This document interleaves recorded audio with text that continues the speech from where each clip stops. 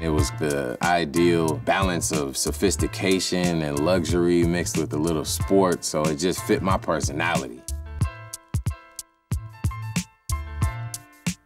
I got my dream car at the time, which is the '93 Acura Legend. It was the dream color, it was the dream car. We took care of each other. Before I got in a wreck, it was about 283,000 miles on it. I thank everybody at Acura for taking it from the dead and bringing it back to life.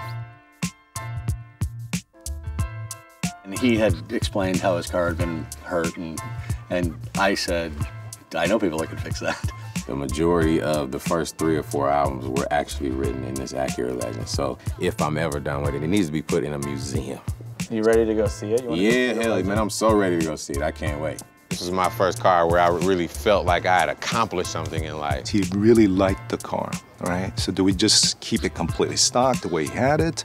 Or how do we modify it and that it keeps everything that he loved about the car? And the reason I love the paint job of it being gold is because it matched my complexion, man.